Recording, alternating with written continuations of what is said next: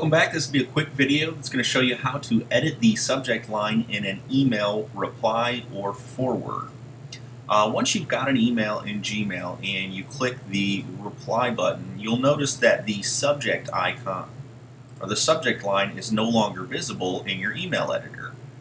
This is somewhat frustrating, so how can you edit that subject, especially if you're going to forward this message to someone else and you want to change it or you don't want them to know that the subject was test email, or in this example is subject.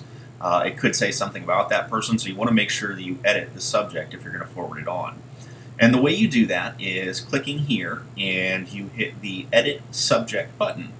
That pulls up the email editor like it normally is in the bottom right and allows you the ability to edit the subject. So now I can change it to new subject.